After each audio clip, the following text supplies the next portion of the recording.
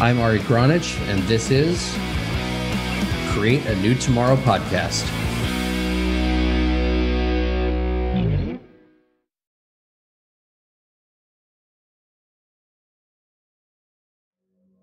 And welcome to another special edition of Create a New Tomorrow. I'm your host, Ari Gronich. I'm here in Denver, Colorado, and I'm talking to Kris Gieske, who is a strength and conditioning coach. He was a military vet who started his career helping to rehabilitate wounded vets as well. So I'm going to let him tell you a little bit about who he is and why we're here, why we're talking. All right. Well, my name is Kris Gieske. As Ari said, I am a strength conditioning coach, and I have a neurological background through Z Health. And I got started in that through getting medically discharged from the military, actually, due to a lot of back pain, a lot of hip pain, knee pain, shoulders, different things like that. And the first time I went to this place called LifeQuest Transitions, they had this big Z Health banner, right? And we were kind of almost voluntold to go. You love that term, voluntold. So I went in there, I'm just like, okay, whatever. I don't know what this is all about, but they're talking about all this neurological training and then doing a little bit of strength conditioning on top of that. And I met a friend and mentor of mine named Dr. Grove Higgins. And he started just doing some ankle mobility work with me. And when I didn't have very much mobility in my back at the time, I could only bend, just a few inches before I just had excruciating lower back pain. And after just doing a few like ankle drills, mobility drills, I was almost touching the floor, and it floored me because I was like, there's no way that something so stupid could have worked so well, And so over time I started going there and I got myself better and I started feeling really good. And there's another program out there called The Mission Continues. And basically what they did is they let you volunteer at any nonprofit and they give you a stipend. So I decided to start to work for LifeQuest, and they allowed me to take the Z Health certifications for free, which was amazing because those are about $2 or $3 grand a pop, right? And being a veteran coming out of the military, you don't get a whole lot of spending money. So it was pretty awesome. And so then I started working there with a lot of wounded veterans of PTSD and veterans that just were overall broken because the military does what the military does and breaks you, a lot of anterior movement, a lot of people getting really, a lot of bad backs, knees, shoulders. And not only were we able to rehabilitate them, to go back to live with their families and cut their medications like by 80%, some of them. Wow. But also, if some of them got to return to duty, they didn't think they'd be able to return to duty. So that was pretty awesome. So, being that you've been in the military and then had to exit the military due to medical, issues and so forth. And we've all heard that kind of the system is broken, especially for vets. So what was your experience going through the VA programs and trying to get yourself healthy to where you weren't in so much pain? What was that experience like? What were the areas that you could see room for improvement, let's say? Definitely. It's like the normal medical system, right? You go in and they're like, here's some pain pills, here's some NSAIDs, or some anti-inflammatories, and you take them and you don't feel any better. And then all of a sudden I just happened to stumble in to this place called LifeQuest through a captain that was, I was going through, it's called rear detachment. It's a special, brigade that you're in as you're transitioning out. And he was like, hey, go check this place out. And I think there's a huge disconnect between, not just like chiropractic, but also training, neurological training. There's a whole plethora of different modalities you can do to make yourself better that, people don't realize exist out there. So, what's your mission? Because, really this is all about having a platform for vets and for, really anybody who's suffering from pain and trauma and so on to get results and get better. So what would be the things that you would say need to be fixed, the solutions to some of these issues? So the solutions definitely is people that do like training, physical, therapists and stuff like that. I think there needs to be better communication that happens between trainers and that aspect, because uh, I used to work for National Personal Training Institute, and the owner was like, "Hey, Ace just wants to know, what do you feel would be a really good, you know, uh, type of program that they should start to implement?" And I was like, it'd be awesome if we could get personal trainers, strength conditioning coaches, corrective exercise specialists to be able to communicate a little bit better with doctors. So I think the communication there is something that needs to be a little bit tweaked and fixed. Yeah, I talk about this a lot, actually. I feel like between the modalities, there's a language barrier. It's like speaking Spanish and English, right? Yeah. There's a language barrier there because doctors speak a specific language, chiropractors speak a different language, massage therapists speak a different language, physical therapists a different language, and personal trainers a different language. Mm-hmm. And you might say, wait, this is the same body, so why so many languages? But it's the same thing as saying an endocrinologist versus a proctologist versus a neurosurgeon, right? Mm-hmm. There's so many different places that the rabbit hole sinks deep into. Mm-hmm. And so it's incumbent upon the training, in my opinion, to begin, and this is to all the schools out there, any regulating body, listen to this advice, because it would be incumbent upon you as the educators to educate these modalities in the language of the other people that would have added benefit to the patient, right? Yeah, absolutely. That way you can still specialize, but you have respect and you can refer with knowledge. Yeah, absolutely. And then, there's just some part of that as well is just with our medical system, right? And with chiropractors, and you have the physical therapists, and you have, corrective exercise coaches. It's almost like sometimes they just kind of turn off because they're so educated in medication and in doing a steroid injection versus going, okay, what's the movement dysfunction going on here? Because that's the main thing I look at. When somebody comes in my office, I watch how they come in, how they're moving, how they stand up, how they go bend over, pick something up. And they could have, all kinds of different movement errors that, a doctor would just look at them and go, okay, well, let's have you, do this steroid injection or whatever. And then it wears off. And they're like, man, the pain's right back. And I work at a chiropractic office right now. And, I'll see some of these patients that come in and week out, and then I'll take them in. I'll be like, hey, you've got a movement, problem. It's not necessarily you have a back issue, right? Right. It could be, something going on with a thoracic that's not moving right, or your SI joints just not moving right as you walk, and you get that quick fix, but the pain comes back, right?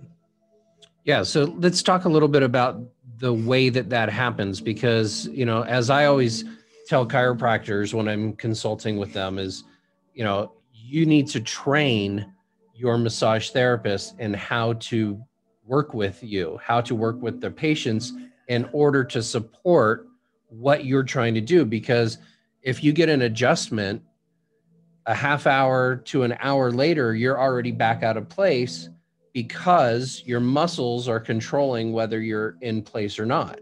So you got to train the therapist who's there to support your patients, not just in a relaxation massage, but in how to specifically work on the anatomy that you need worked on in order for you to get the benefit of the work you just did, right? Yes. Yeah.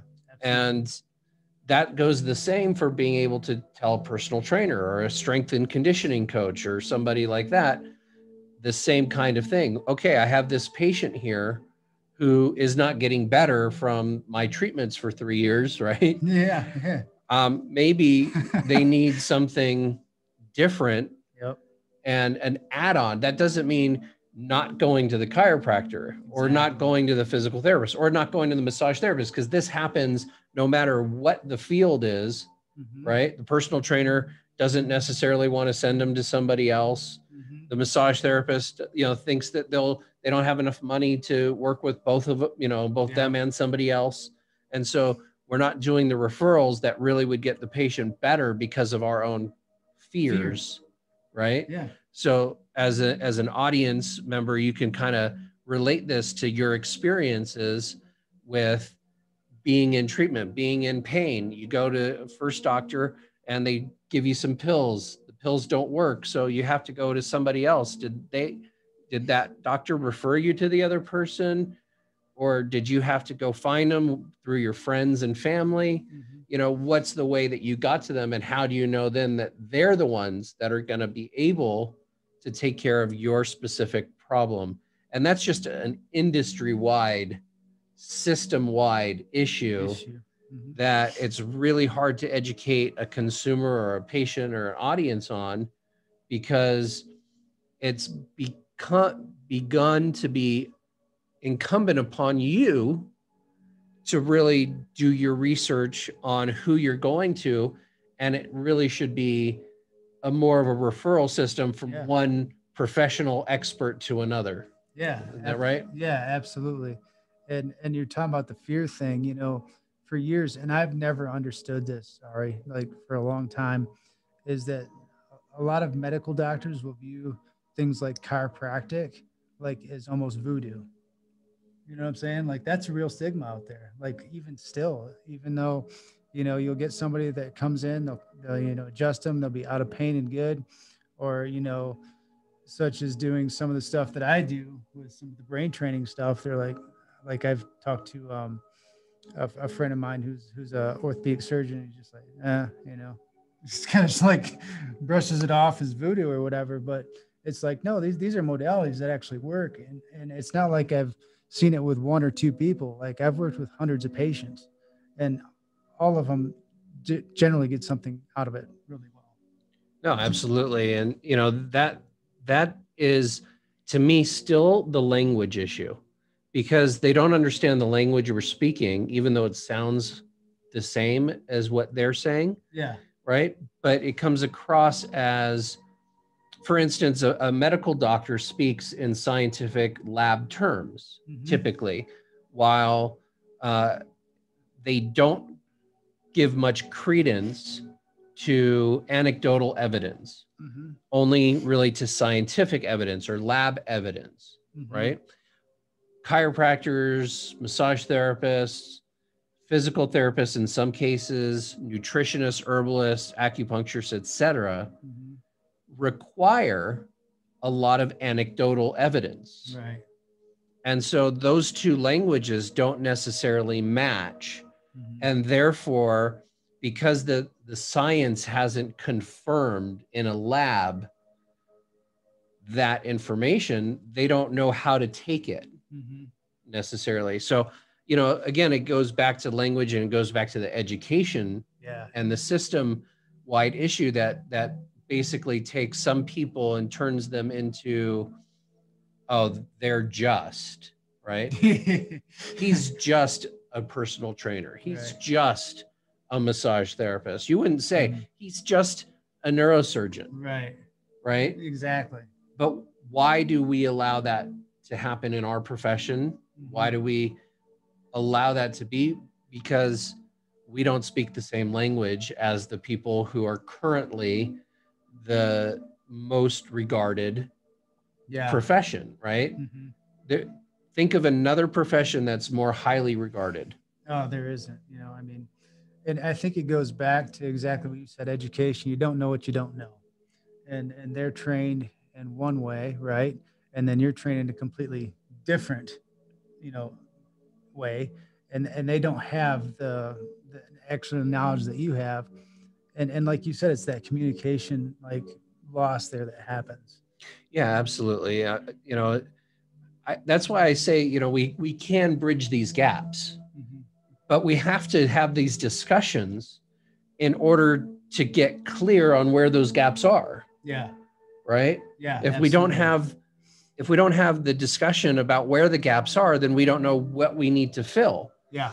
Right. So for you, for instance, when you go back to doing what you're doing, you might have a different perspective from this conversation about how you speak to the doctor. Oh, absolutely. Right. Because you're going to be able to speak to them in a different way. And listen to this. If you're a personal trainer, a massage therapist, an alternative healthcare provider in any way, by learning the language of the people who have the respect, you will begin to get the respect of those people, which means that it will translate to the respect of your communities in general.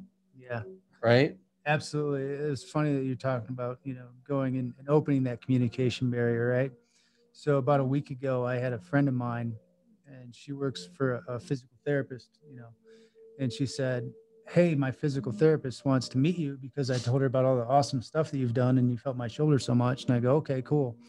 So, I get in there and I expected, I have a sit down, maybe a lunch. And she goes, "No, go to the treatment room." I'm like, all right, so this is going to be a trial by fire, right? So she goes, "Well, Lacey's having a little bit of shoulder issues today. How would you fix it?"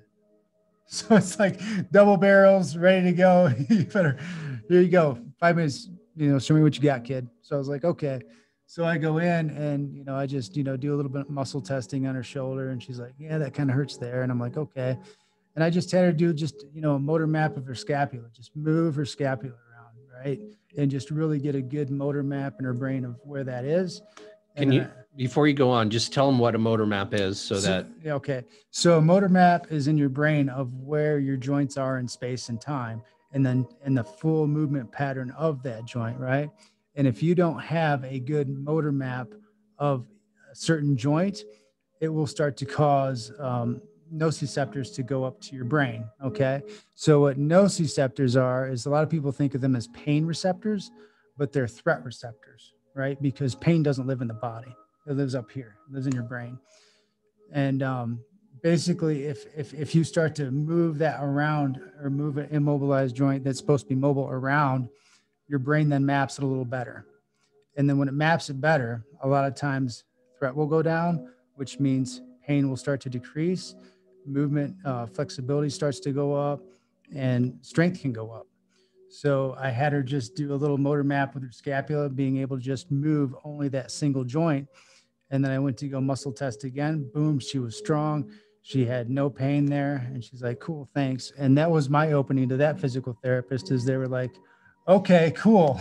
Tell me more." So then I went on to go tell her more about, the brain training stuff I do, working with the vestibular visual system, as well as, working with neuromechanics, but also biomechanics. So I could speak her language a little bit as well. So let's talk a little bit about neuromechanics and how they differ from biomechanics, and a little bit more about, how the brain, because most people think, I hit my thumb with a hammer, right? My thumb is throbbing. I have pain in my thumb. Yeah. Right. This is the process in the brain, right? Or that the thinking brain goes through. Yeah, the thinking brain. Yeah. So what is the process in the actual body going through? Okay. And then what's the difference between the neuromechanics, biomechanics, and those kinds of things? Because what we want to give to the audience is things that they can learn, that they can then start to do, so that they can change their own world, create a new tomorrow today for themselves.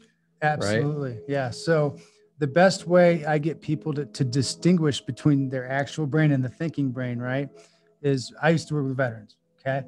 So my friend worked with this one guy, and he was blown off from the legs, from the hip down. Like, he had no lower extremities whatsoever. And you'd be working with him, you'd be like, "Man, I just feel like my toes are being spread apart." Okay, this guy has no legs at all, right? But what's still there? The map in his brain to that lower extremity, right? So another way I can put this, right, is if you're a paraplegic, right, and I took a knife and I stabbed you in the leg, right? You just kind of look at me like I was a jerk, which you should, right? But you would not feel any pain. Why? Because there is nothing going to your brain, signaling to your brain, "Hey, something's going on," right? And basically what the brain does is it does three things, right? It receives information, right? Then it it gets sent input, right, from your body. Then it receives and decides what to do with it. And then it sends an output, right? And that output is either, I can move my hand through, space and time, or, ow, that hurts, or, glandular functions such as sweat, right? Or salivating. And if the input going in is disrupted, right, it's going to send a poor output, right? And basically in Z Health, what they call it is a threat bucket, right? So you have, going through your day, you have, stress, you have, all these different things going in, right? Maybe bad movement patterns. And if you have enough of that nociceptor information going to your brain, right, or detecting threat, it's going to say, I don't like this. I need to, protect myself a little bit. And that's ultimately what pain is. It's a protective mechanism. I think that's an interesting thing for people to understand. Mm-hmm. Pain is a threat mechanism. Yeah. Pain. I mean, your brain protects you, right? And a way it protects you is through pain, right? It's almost counterintuitive. But if I had, like, for instance, I'll take, for example, a guy that I've worked with, and he had rotator cuff surgery, and I worked with him after he was cleared with a physical therapist and everything. He just didn't have full range of motion, and he would get to here, right, and it would hurt. Ow, ow, ow, right? Well, if he kept going there, what happens? It's kind of like a fly that is in a cage, or a frog in a cage, jumping, hitting the ceiling, and then eventually, right, doesn't want to go above that point. So you could eventually take away the ceiling, and they'll never escape. Right. So what eventually can happen as well is a pain loop, right? So people who are in pain can get really good at being in pain. So eventually, it'll get to where you can't move it here, and then you can't move it here, then you can't move it here.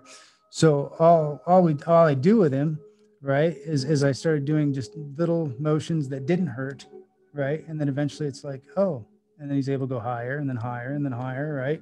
Because I reduced that threat to his brain, right? That said, something's going on there and I don't like it, right?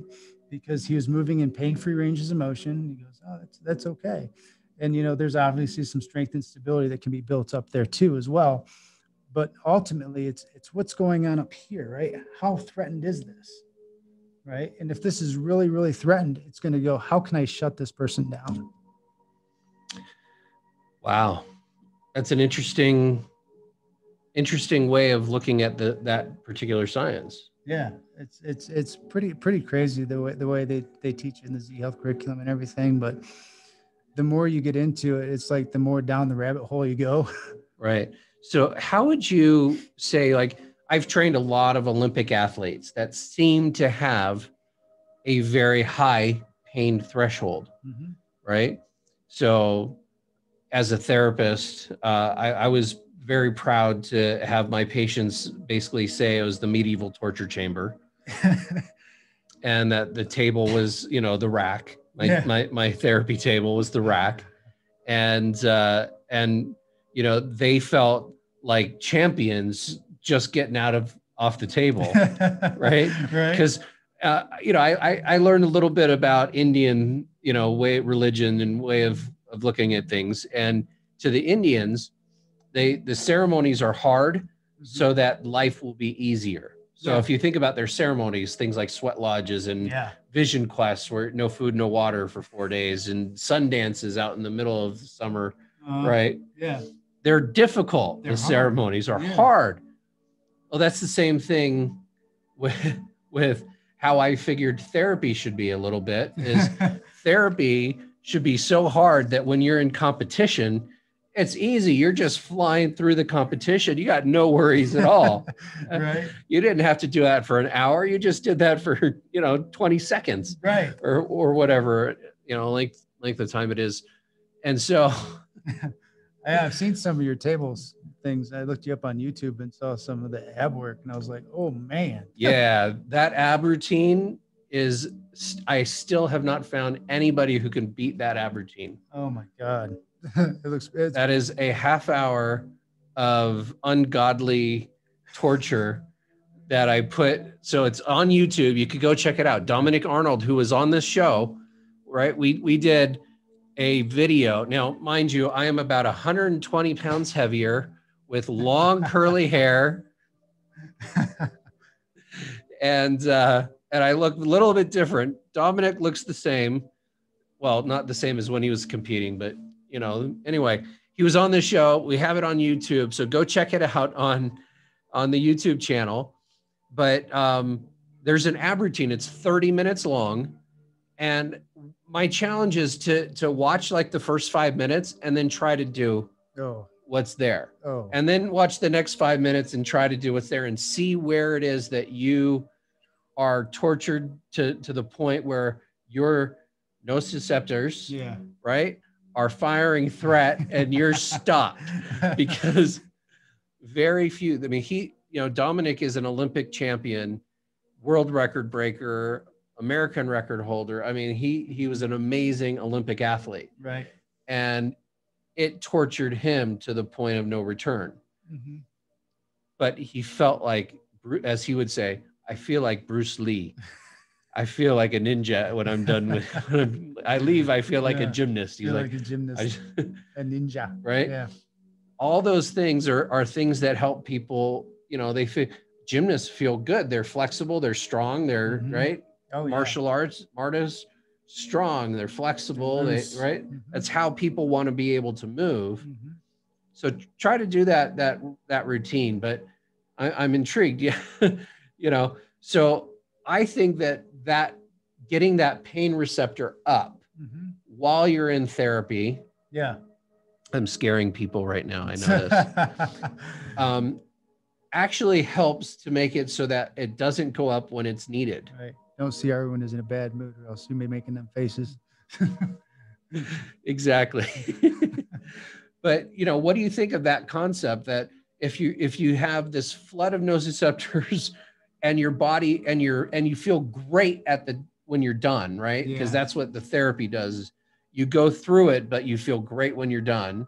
Yeah. So when you're in competition, your body is just going, oh, this is easy. I can do this all day long, right? No problem. Yeah. And what you're talking about is peaking, right? Exactly. So you take somebody to a peak, right? And that has its place, right? So tearing down muscle to build it up, right? That definitely has a point in there, right? But there's also stages, right? That you have to program around that as well. It's like, okay, what days do I go in and I just tear it down, right? And then what days do I go, okay, I need to back up a little bit, right? Because I can tell, if my patient comes in, I can look at him and go, you're not ready to train heavy today, right? You got up off that couch really, really slow, right? I mean, they're psoas might be grabbing, their back might be out or what have you from whatever happened during the week. And some days you just have to look and you go, and that's the art about being a strength conditioning coach or PT or whatever you want to be, is you have to know when to say go and you have to know when to say no, right? Right. So there's a point there to where you want to push them pretty well, right? But on top of that, I can use a lot of neurological tools to help them perform even better, right, than what they would have if they hadn't done some of the stuff that I do with them, such as the motor mapping of hips and ankles and everything like that. But another one that isn't really talked about too much, or I haven't heard very many other strength conditioning coaches or personal trainers talk about, is vision training. Right. And there's a huge science behind vision training now as well. Right. And to where can you, look in a certain area or snap your eyes and snap right to a target. Right. And if you can't, right, that's another neurological issue. It's another neurological deficit that can send nociceptors up to the brain going, something's going on. I don't know what's going on. Right. So if you can't do this, if you can't snap 3 times fast, right, and land on the same spot, you might have a neurological disorder, neurological deficit, right? So, I mean, it's very important, especially in things like football and baseball. If you think about it, right? Something comes at you really quick, you have to look real fast and catch it, right? And there was an amazing study done, and they took a football team. There's two different football teams. One, they just did complete just strength conditioning training with them. The other one, they did about half visual and vestibular work, and half strength conditioning stuff. And what they noticed is that the people that did the vision training and vestibular stuff was that their injury rate was significantly less, right? Because not only is your eyes very, very, important, not only to see peripheral stuff, right, but also before I step, right? It's very important to be able to see before I step. And what they found with like a lot of ACL injuries and stuff was like that, is people would step before they could snap their eyes to where they're going. So yeah. A lot of ankle injuries. Ankles, yeah. A lot of ankle injuries. So number one injury in all sports, ankle injuries. Number one injury and reason for showing up in an ER for just general citizenry, ankle injuries. Mm-hmm. It's the number one injury for showing up. And a lot of that is hand-eye coordination. Yes. Right? Yeah. A lot of that is the visuals. You didn't see that step that was right in front of you. Mm-hmm. And so you fell off the curb, yeah, so to speak. Yep. And twisted your ankle. Mm-hmm. So this is, this visual mapping mm-hmm. is really important. We learned a lot about visual mapping in NLP. Yeah. And in EMDR mm-hmm. and in REM therapy, rapid eye movement therapy, because yep. we would trigger these different locations. But I had a chiropractor friend in Beverly Hills who was an amazing chiropractor, but he hardly ever did an adjustment of any kind until he figured out where your brain was screwy. Yeah. So he would do the muscle testing while you're looking up and to the left, mm-hmm. and then do the muscle testing again when you look up to the right, I do a lot down of that. To the left, down to the right, mm-hmm. to the side, to the other side, right? Mm-hmm. And then by doing that, he would figure out exactly where in your brain that muscle was being shortened or tightened or turned, the nerve turned into a pain signal. And I mean, he was incredible. Interesting guy. You would have liked him. I would love him. He had a tree growing in the middle of his office. That's great. Like they built the building around the tree. No way. It was freaking awesome. That's amazing. Wow. So yeah, building off the visual that he was talking about with the muscle testing, what's interesting is when we find ourselves in a day and an age, right, with COVID, right, everybody's in front of their computer for hours at a time, or people who work at home on Zoom calls all the time. I had a patient that came in with a ton of shoulder pain, right? Not only does that posture, deviate, the shoulders and all that stuff, but no matter what I did, I couldn't activate her lats. And I'm like, what is going on? I cannot get her lats to fire.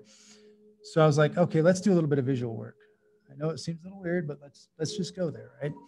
So I had her look in certain positions, and sure enough, just doing a little bit of training, a little bit of eye isometrics, that lat fired really hard where I couldn't even pull it out. Wow. I was like, okay, so here's some drills for you to do. And some of them were just eye isometric stares, just, taking your finger and looking, right? Something as stupid and easy as that, right, helped her function and fire so much better. Wow. There are alternatives to your pain. You do not need the opioids, the NSAIDs, which really don't work much anyway. You can actually go to somebody who knows their stuff, right? Mm-hmm. So how would somebody find somebody like you? I'm not going to go to you yet because we're not done, but yeah, absolutely. How does somebody find somebody like you? How do they learn that somebody like you exists when it's not being told by the mainstream, medical system that you exist, mm-hmm. right? Yeah. So how does somebody find somebody like you, somebody like me who is trained in so many different modalities? And if one tool in our toolbox doesn't work, we got 50 more that can come out, right? Right. And then how do we get that message across to the mainstream medical system that we exist more? How do we get people like you louder, right? So that you can say, no uncertain terms, I'm here, I exist, this is what I do, this is the benefit I give, and I'm open for business. Because, you know, the truth is that people will vote with their pocketbooks before they vote any other way. Oh, yeah. And if somebody doesn't know you exist, they can't vote for you. Right. Right. So we need to get this message across more, especially in the mainstream medical system. But how do we get somebody like you talking this way to doctors? Oh, yeah. Right. And how does somebody find somebody like you that has this kind of training? Yeah, that's the $1 million question, isn't it? Trying to get our voices a little louder, that, you know, have these alternate modalities that you don't have to rely on a lot of pain medication and, you know, the medical system forever, and injections and all kinds of things. There is actually on the Z Health website, you can actually find trainers online, and you can look at your area and see which trainers you have and what they're certified in. Okay, so what website is that? So it's zhealth.net or .com, I believe. And you go there, and they have a. We got the shirt. We got the shirt on for it. Z Health. Yeah. And you go there .com, and there's a find a trainer link, and you just put in your address, and you can find some that are around you. And if they're a master trainer, if they have few certifications, like I've had 3 certifications I've been in so far. And with that, I mean, you just have so many more tools in your toolbox, you know, when you're in the room with another, you know, regular personal trainer or you know, strength conditioning coach, it makes you so unfair. Right? Because all of a sudden you're like, wow, you just dropped a half a second off this dude's 40 time in like no time at all. Right. Yeah. And what was another funny story is I was working, I've got one more for the visual system. We got time for that? Yeah, one more. Okay. So I work at a place that it's called Champion Health, but they're birthplace of ART, right? Active release technique. And so they're soft tissue work all the time. They're pretty well known. I don't know if you've ever heard of them or not. Yeah. And he was a major triathlon winner. I can't say his name because of HIPAA stuff, but he had a really bad collarbone injury, and he was pretty much all rehabbed up, but he just had some more sticking stuff that was going on, and they did a tons of ART on him, and it just wasn't working. And Dr. Wood finally came to him. He goes, I give up. What do you got? And I go, all right, let me see what I can do. So I tried some motor mapping stuff that didn't work. And, you know, I was just like, I'm racking my brain. I'm going, okay, let's do a little bit of, you know, peripheral work with him. So I just went around his peripheral vision and found just a few ticks. And like what you said earlier, if you can't do this, right, you might be in trouble. So I found those few ticks. I did some isometrics, exactly where those were. And all of a sudden he was like, that's amazing. Like he lifted his hand over his shoulder after he just had ART treatment that didn't work. Yeah. So, I mean, I know how many people in this country suffer from frozen shoulder, especially because we're sitting on a computer doing this all day long, and our, you know, shoulders are basically locked in place. And then we go to sleep, and we sleep under, you know, with the shoulder under the pillow, and goes to sleep. You wake up and you can't move it. It's frozen. So, you know, to be able to, in like 5-10 minutes, get rid of somebody's frozen shoulder without having to rip them to shreds. Like, you know, I was trained in a few different ways, but one of the ways was, you know, the Asian modalities, which is basically you just rip that sucker out of its frozen place and then start moving it and then rip it again and then start moving it. You know, it's like this process of pain. You know, I'm really not doing a good job here of promoting the benefits of, you know, seeing me. But if you're an elite athlete, it's all right. You don't mind.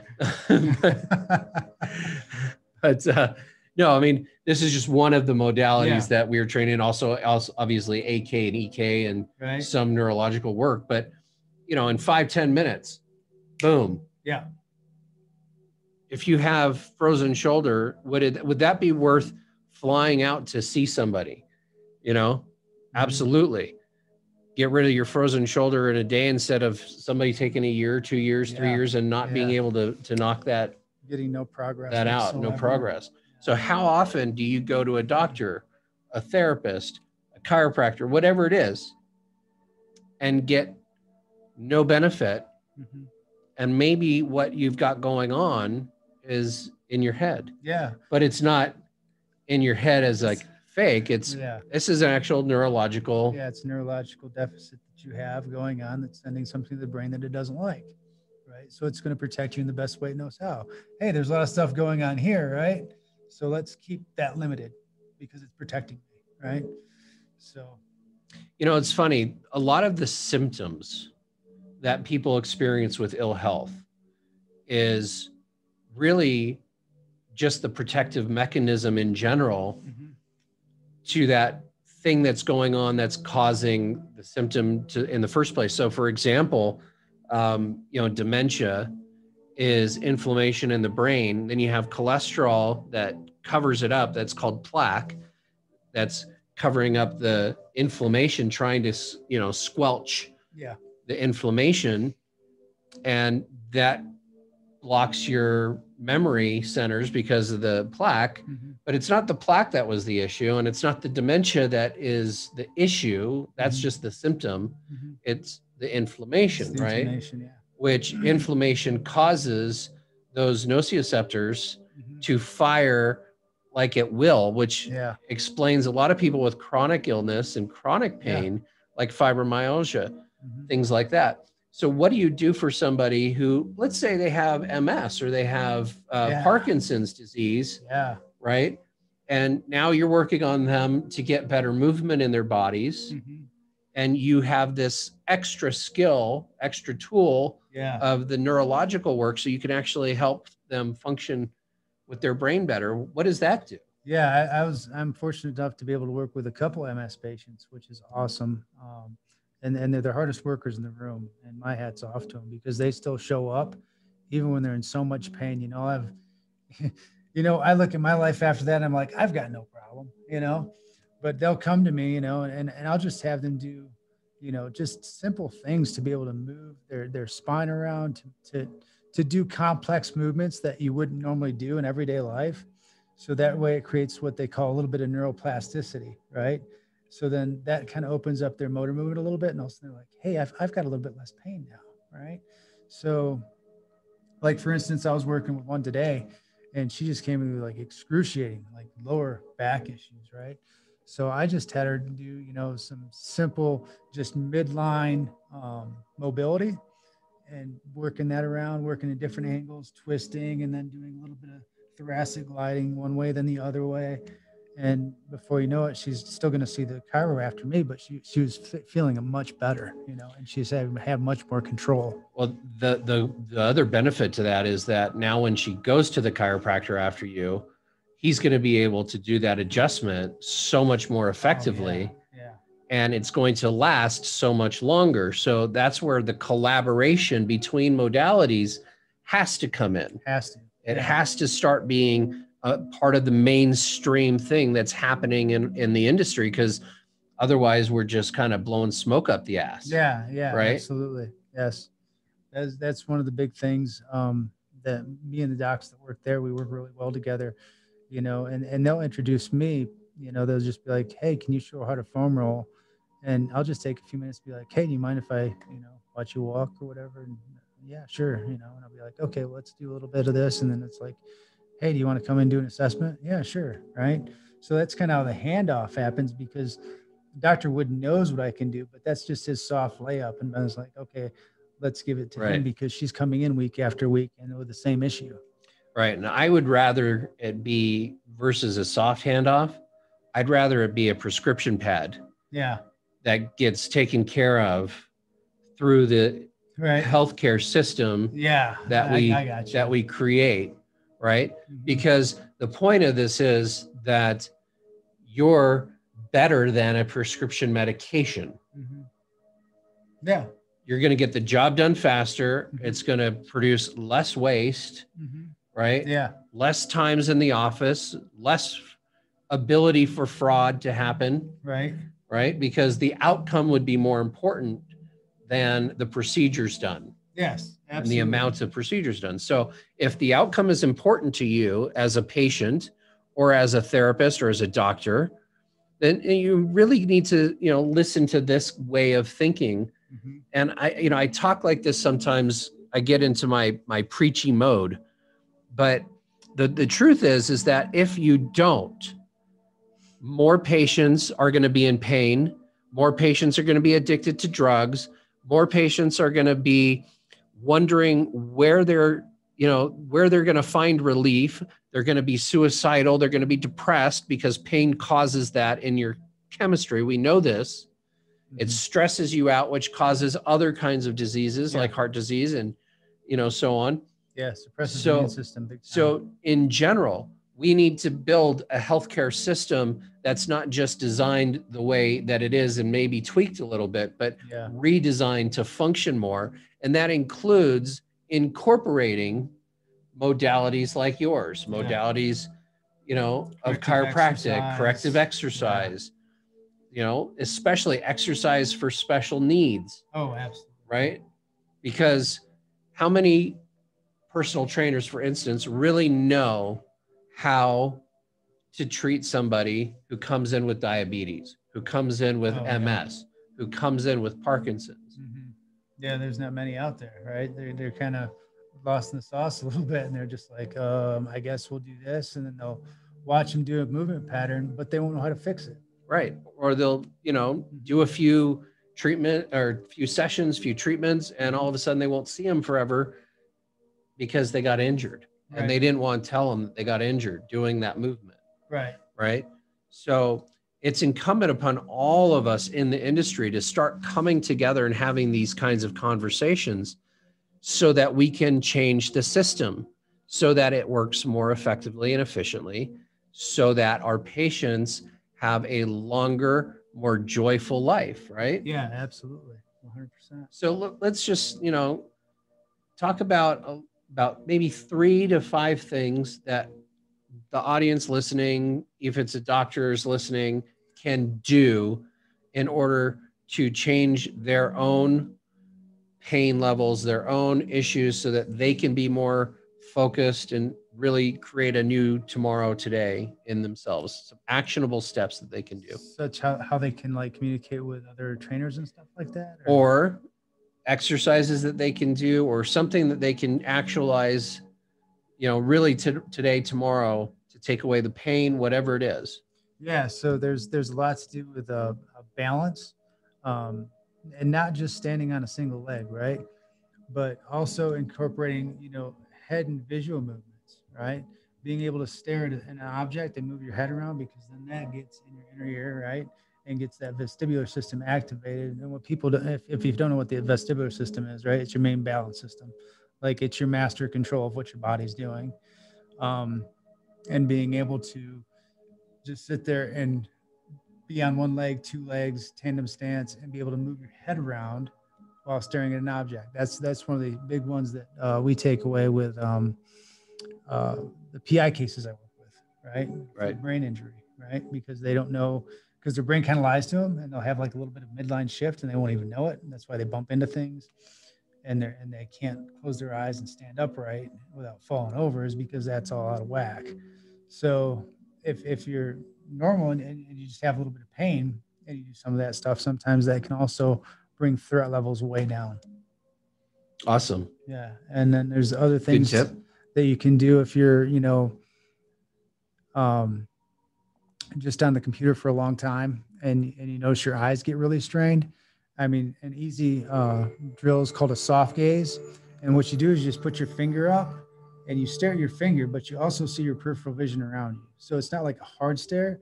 So it's just kind of soft, but I can see Ari right now. I can see the green screen. I can see the table over there, right? I can see below and above, right? And oftentimes people will be like, wow, I can read a little bit longer now without falling asleep, right? Right. Because their eyes are so strained. And then another one is just, move your body, man, like in ways that you wouldn't think to move it, such as like doing with your thoracic. If you can't sit up and just slide back and forth without moving your hips, that's something that can also be beneficial to you to be able to move that thoracic around so that lumbar doesn't have to do so much work. Awesome. These are some really good tips. I like the muscle confusion, and that term has been used in bodybuilding, kind of haphazardly, I guess. But muscle confusion is doing anything physically that confuses the kinesthetic system. So if you're used to walking straight and at the same pace, just doing something like lengthening your stride or shortening your stride confuses the muscles and causes them to shift their behavior, so to speak. So you can fix ill-gotten patterns. For instance, if you're walking and your feet are like this instead of like this, right? Or like this, pigeon-toed or duck-toed, right? If you start to focus on your feet and where your feet placement are, that's a muscle confusion that also works in your neurological system and can start ending that process of pain signaling to your brain, right? And that's where the muscle confusion comes from. Is basically it's your brain. It's nothing to do with your actual muscle system, right? It's to do with how your brain has mapped your body.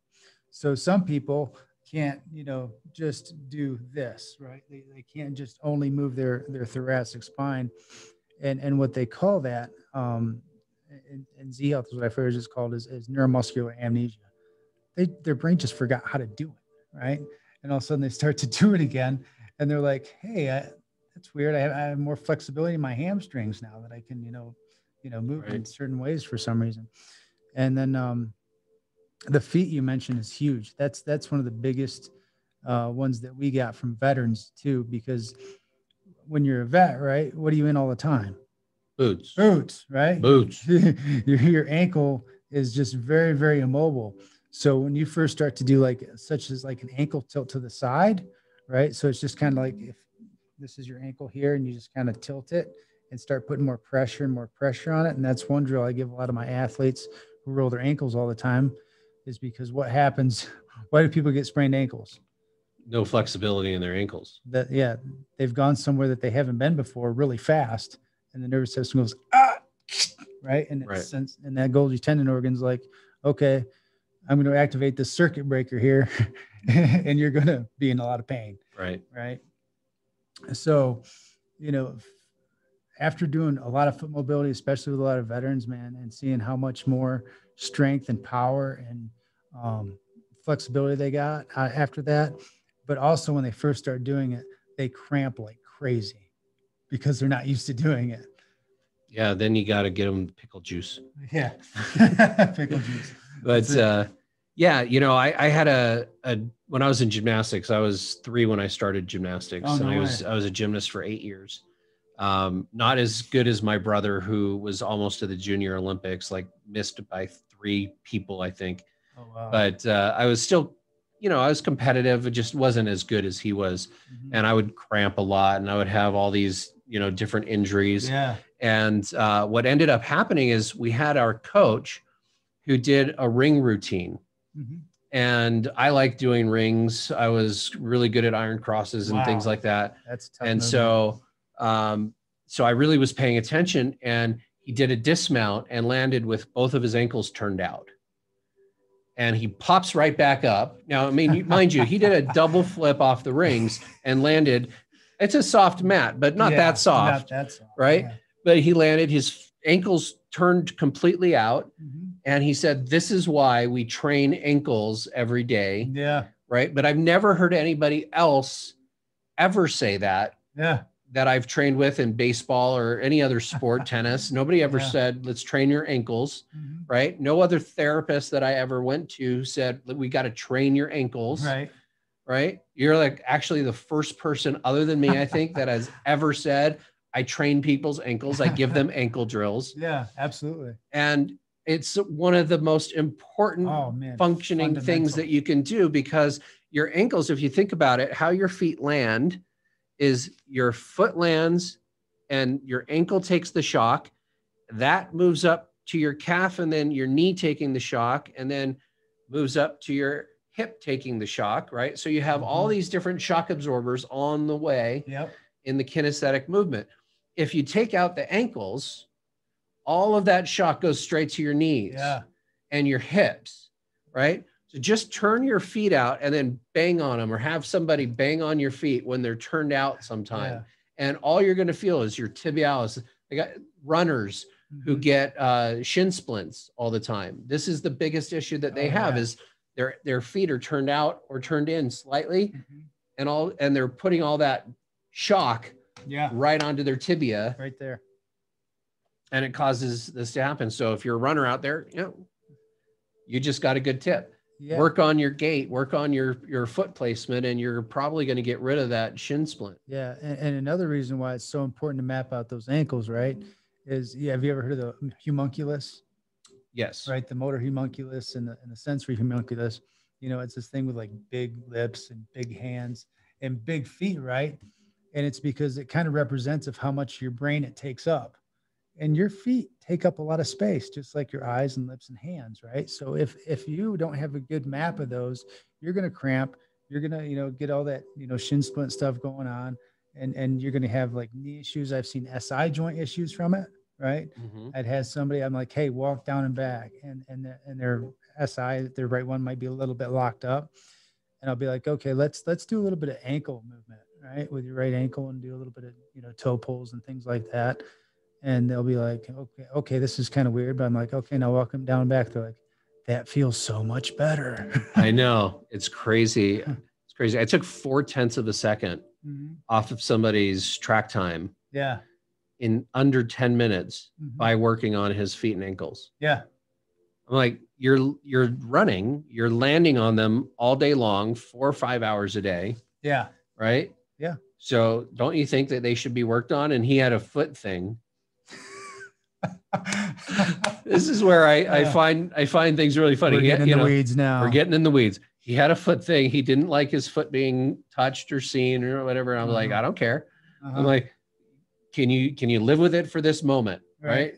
And he did. He put up with it, and he went, oh my God. Yeah. I had never felt like this. One of my other, guys, like Atlanta Braves pitcher, right? Retired. I work on his feet, and we're at a PGA show, like PGA merchandiser show. Yeah. Right. And I get done working on his feet. He said it felt like a bullet hole had gone through his foot. Oh man. Right. He comes back the next day and gets another session. He said, if I had this when I was still playing, it would have added 15 years to my career. Now, if you're a baseball player, you're a pitcher he was Braves during the legacy pitching dynasty. Yeah. Right. With Maddox and Glavine and Smoltz. And I mean, he was one of those. Yeah. And add 15 years to that career. Oh man. In just the money that they make. If you're an athlete out there, millions, the stuff that somebody can do for you that's outside of the box of what happens inside your organization is incredible. Yeah. Like the ability that you have once you go outside of your organization and find a therapist who really knows their stuff, right, is that you too could be a world champion. Really, I mean, that's the thing. Yeah. And for you who are just somebody who's having so much trouble getting out of your car. I use this analogy a lot, getting out of your car, walking down a parking lot and through an entire grocery store without being in pain. If that's you, this is the kind of treatment that you really want to get. Not taking the pills, not getting addicted to the opiates. Yeah. And staying with the painful issues that you have. Right. But really getting some kind of therapy that is good. And one day, and really it's up to you guys a lot to push this onto your senators and governors and so on, is one day it's covered. It's not an extra expense because you're seeing a specialist, right?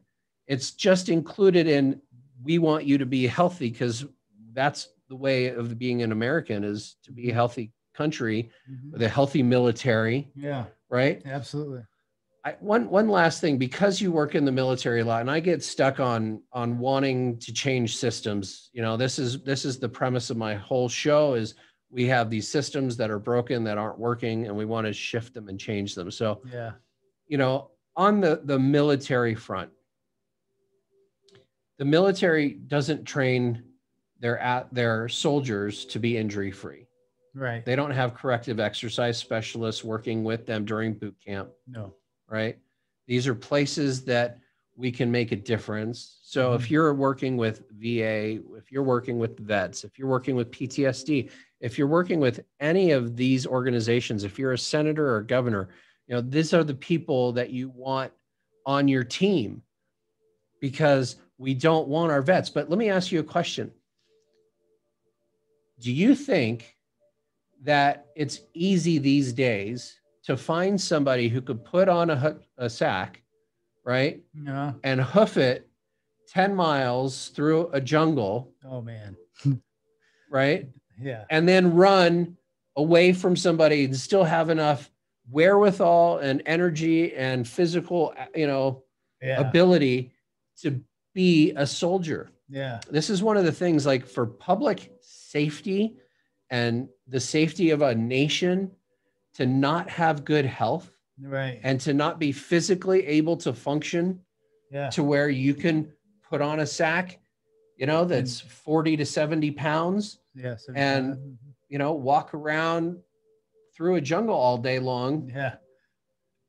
We've got an issue that we have as a national security issue, the healthcare of our nation. Yeah, absolutely. Healthcare. And then, you know, looking at, you know, the military boot camps that bring these kids in, right? You're not dealing with the same animal that you had in 1960, right? Now you're dealing with a much bigger animal, right? And then you're asking them to run, you know, 3 to 5 miles, right? Right out the gate, you know, and you got some guy huffing and puffing. His, you know, body just cannot take that punishing yet, right? And a little bit of vetting there is probably, you know, needed, but, you know, as well as there's no really posterior chain involvement in any of the exercises, right? Everything is anterior, everything is push-ups, everything's sit-ups, everything's, you know, humping, everything is, you know. So that means everything is in the front of your body, not in the back of your body. So posterior is back of your body, anterior is the front of your body. So just in case, yeah, absolutely, you know, people didn't know what that meant, catch that, right? So pushing versus pulling, right? So everything is a push movement in the military, and most of the instabilities come from not having a strong posterior. So when you debalance those kinds of exercise routines, you get people moving forward, right? Yeah. And eventually they end up looking at their toes when they're 80 years old. Yeah. Right? Because they can't raise their body up. Yeah. And so you've all seen old soldiers. Yeah. Right. And they started here, you know? Yep. But then when you see them, they're either here or they're down further or they're arching down, because that's what happens to the body when you only are working that anterior. Everything gets tight here. Everything starts pulling. And then another, you know, if you're talking about, you know, national emergency, you know, I'm seeing, you know, kids nowadays, their posture is horrible, you know, with the way they're sitting, and all that is, again, in the front of the body. Everything's anterior, right? So they have the Zoom class, right, that they're on. Then they get on their tablet, right? And they get on their phone and they text, and they're always in this position, right? And you see them like this, and then you see their feet turned out and their knees out.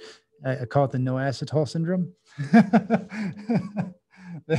They have no butt, they have no back muscle. Everything is just so crunched forward, and that just brings on a whole other host of issues and movement problems and patterns that come into fruition later in life, to where they're like, "Ooh, this is in pain all the time." Right. And you know, the thing that they don't understand is happening is when they're going forward like that, your diaphragm is here, your heart is here, your lungs are here, and you start crunching these down, you don't have as much deep ability to breathe deep. Your organs start getting crunched on and squeezed on, and they can't function as readily and availably as normal function would be. Right. So, you know, everything is connected. Everything. And we really need to get that, both for our physical bodies, for the systems that we create, the environment we create, everything is connected. There's a great series that I just watched on Netflix called Connected. And it's all about how the world is interconnected. Oh, wow. And it's a great series if anybody gets an opportunity to watch it, I've seen that. Because it literally goes through like how the sand in the Sahara blows with the wind and is the fertilizer, basically has the nutrients and the whatever to grow all the plants in the Amazon. Oh, wow. Right? South America, like sand from here blows to there. How does the sand also help to stop hurricanes? Right. The interconnectivity of the universe and of the world, of the earth, of nature is so vast. Yeah. And when we screw with it, like we've done in so many ways, and especially the last 100 years, when we screw with nature, nature will screw back with us. And we've been getting the hard end of the screwing at this point. So is the money more important, or is the screwing we're getting more important? Because we're allowing the screwing to happen for the gain of money, which is something we made up in our heads, right? Something that's not so real. Right. So I'm just giving you guys a little bit to think about here. We're going to end the call. You gave some great tips, Kris. Awesome. Where can people get a hold of you if they wanted to fly out to Colorado and enjoy the snow and beautiful mountain air? Mountain air. So you can go to www.kgmaxfitness.com. It's kgmaxfitness.com. And you can find me there. You can know where I work and my phone and all that to schedule if you want. Sounds good. Thank you so much for being here, Kris. This has been another great episode of Create a New Tomorrow. I'm your host, Ari Gronich. And, just remember, the world is interconnected. What we do makes a difference, and what we don't do makes a difference. And the things that we know are that our mind creates our movement, both emotionally as well as physically. Yeah. And if you want your mind and your emotions and your body to work in sync and work more effectively and efficiently, work on those visual keys, work on that direction, work on your balance. I have my son doing these great balance exercises, like walking heel to toe on a straight line of the tile. He's 6 years old. Oh, wow. But we're building his balance up after a head trauma. Yeah. Right. And it's difficult. You can try it. Go, look at a line on your floor, a grout line or something like that, and heel to toe and try to walk on that straight line without falling over. And then heel to toe while looking forward and turning your head, if that's too easy. Exactly. See, getting some great tips. Anyway, thank you so much for being here. And this has been another episode. We are out. Thank you for listening to this podcast. I appreciate all you do to create a new tomorrow for yourself and those around you. If you'd like to take this information further and are interested in joining a community of like-minded people who are all passionate about activating their vision for a better world, go to the website createanewtomorrow.com and find out how you can be part of making a bigger difference. I have a gift for you just for checking it out, and look forward to seeing you take the leap and joining our private paid mastermind community. Until then, see you on the next episode.